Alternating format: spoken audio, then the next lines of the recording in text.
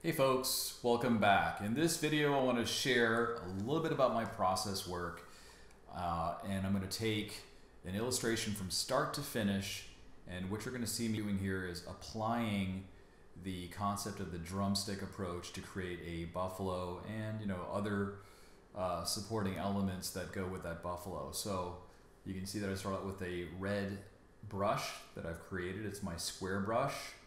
And I'm roughing in the shape of the pose for this buffalo. On a separate display, I actually have a reference, and I'm using that reference to go ahead and establish the proportions of the buffalo as well as the pose. Now, later on, I will alter this pose to make it look a little bit more dynamic. I'll want to spread the front legs out a little bit. I'll also want to tilt the head up.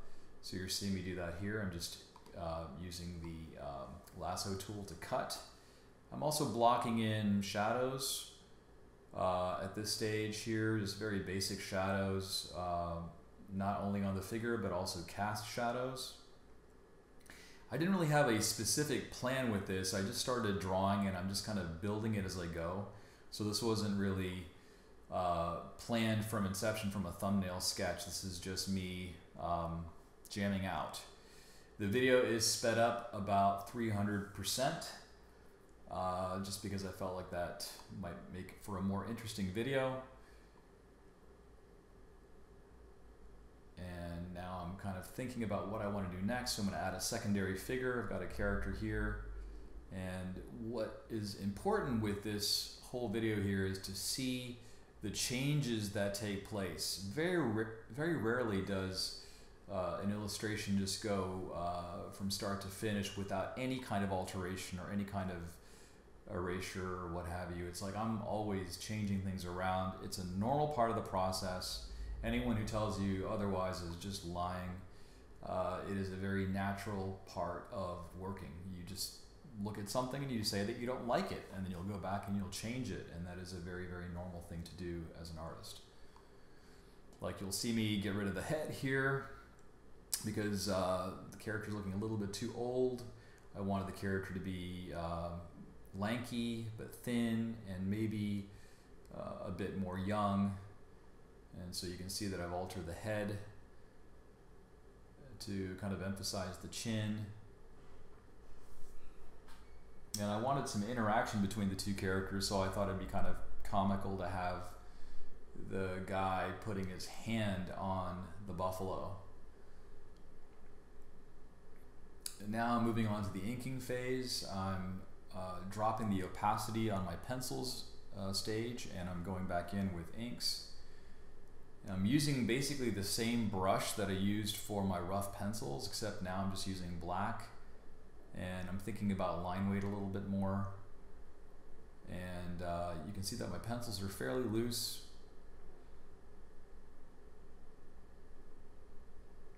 So I don't normally do a lot of long form videos. Let me know in the comments below if you enjoy watching these, if you like the kind of director's commentary approach. I'd like to do more of these from time to time, but I just don't want to make my channel all about doing these types of videos. But on the occasion, I think it's just good to see how this stuff is actually applied. If you look at both the buffalo as well as the guy, I'm using that drumstick approach quite a bit. You can see it here in the shoes, for example. That's a drumstick. You can also see it in terms of the musculature on the arms. So that's something I want you to keep in mind as you work on your drawings too. Try to find ways of adding asymmetry to your character's form. It'll just make for a much more appealing figure, I think. So now we've got both characters here. It's like there's some eye contact. The buffalo is kind of looking at the guy. The legs are spread apart. Just gives him a much more menacing stance. And here I'm using my inks to add some texture, just to kind of imply the idea that the buffalo has a little bit of fur. I'm throwing in some cast shadows, adding my black fills.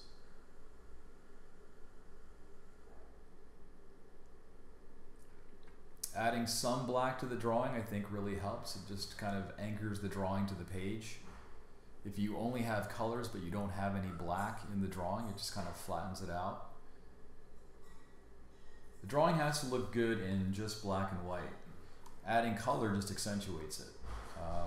If it doesn't look good in black and white, or if it feels like empty, then it's probably best to add some black fill. So here I'm adding some background elements, just some rocks. Again, this is all improvisational. Don't really know where I'm going with it, but just kind of feeling it out. It's a fun way to work when you're drawing for your own self. So here I'm adding some fence posts, just to give this environment a little bit more depth. Putting things in the background just gives your subjects a little bit more presence. Makes for a more interesting composition.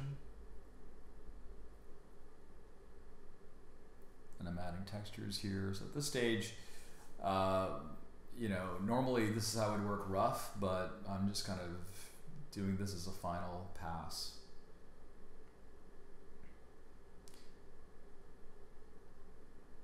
I thought about putting up a sign saying, you know, don't pet the animals or something of that nature, but then I felt that that would take away the focus of what we're actually seeing here. We can see from the personality of the two characters that the buffalo is annoyed, and the guy petting the buffalo or putting his hand on the buffalo is a little bit cocky, confident.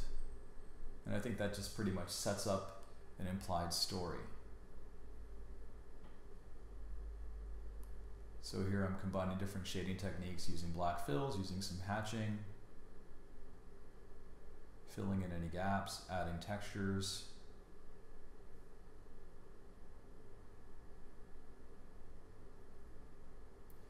I actually like drawing foliage and plants. They're a lot of fun.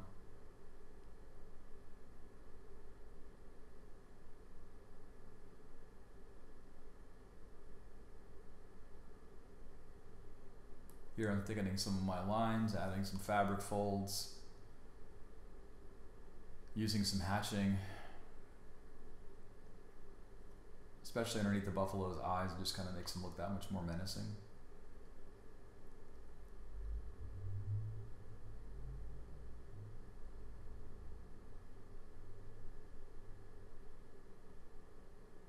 Putting some evergreens in the background. Notice that the line weight on the evergreens is much thinner. That's one great way that you can achieve depth. It's not only through the placement of your objects, but it also has to do with the thickness of your line weight. The thicker the line weight, the closer the object is to the viewer. The thinner the line weight, the idea is that it looks like it's much more far away. So for all my background elements, I'm using a thinner line weight. For all my foreground elements, and I don't have any extreme foreground elements in this particular composition, but if I did have extreme foreground elements, I would make them an even thicker line weight, or just use silhouetted structures. So now I'm ready to move on to my coloring phase. I'm just closing any gaps within the drawing to make it easier for me to color. I use a lot of selection techniques with the magic wand tool. You'll see as I work here, if I'm cutting out a particular color and I've got gaps in my drawing, I just have to just slice off a small bit of that color, and then I can make a magic wand tool selection. I find this to be very, very fast to work.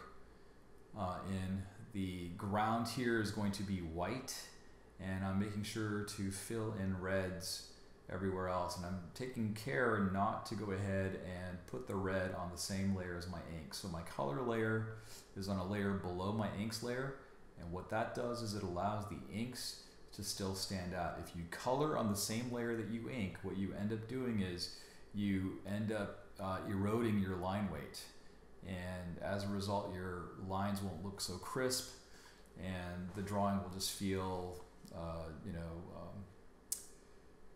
a bit off. So I'm alternating between using the selection tools here. If you look really carefully, anywhere there are closed gaps, I'm just using the magic wand tool and selecting, but there are certain areas where the gaps are not closed, and what I'll do is if I want to remove a piece, I'll just select it and cut. Sometimes my selections aren't perfect, so I'll just go back in with the brush and I'll paint the value back in, like for those evergreen trees over there. So by using one color, I can now sample from that base color to create all the other colors that are within the composition. I never really go back and forth between the swatches panel. I always try to use the hue saturation panel to dial my colors in. I think it's just a faster way to work. It's also, you know, I think it's much more efficient. The keyboard shortcut for bringing up the hue saturation control panel is Command U. The way I remember that is U is the middle letter of the word hue. I know it's corny, but that's just how I remember things. So now I'm going back and adding some green, taking care to put each selection on its own layer. Just makes it easier for me to make color adjustments. And when I color, I tend to jump all over the place. I just find things that are easy to color. I start with that first, and then I move into more complicated things. It just depends upon what I feel like doing. I don't have a specific rule of thumb. I look at coloring as an opportunity just for me to relax with the drawing and just have some fun. It's kind of a very low pressure thing. Some folks have asked me, do you listen to music or podcasts when you are actually creating an illustration? And the answer is no. I do not use any kind of music or podcast when I'm creating. When I'm coloring or I'm working on some details where I've already established the composition, yeah, then at that point I'll usually throw on a podcast. I like dialogue-based audio when I work. It's just kind of blends in with the background a little bit better than something that's music. Or I'll listen to something that's very familiar.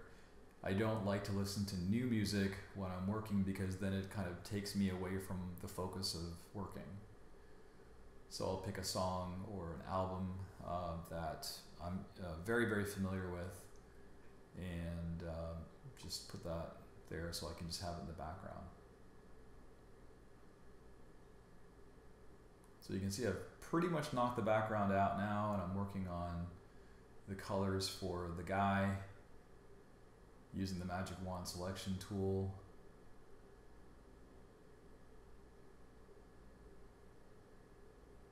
I'm using the lasso tool to select the ears or the horn on the buffalo.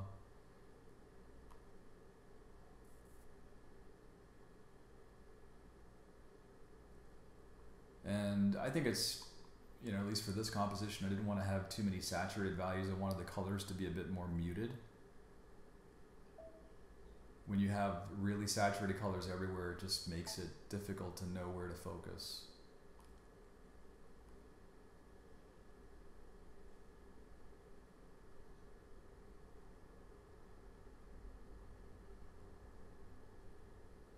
I've got other videos on the topic which are on my YouTube channel you can check out that talks a little bit more specifically about my approach to coloring in terms of the techniques that I actually use. If you have watched those videos and if you're already using those techniques, I'd like to know what you think about them. Are they helping you out? Is it a faster way for you to work? What have you discovered on your journey as you level up? You can write that in the comments below.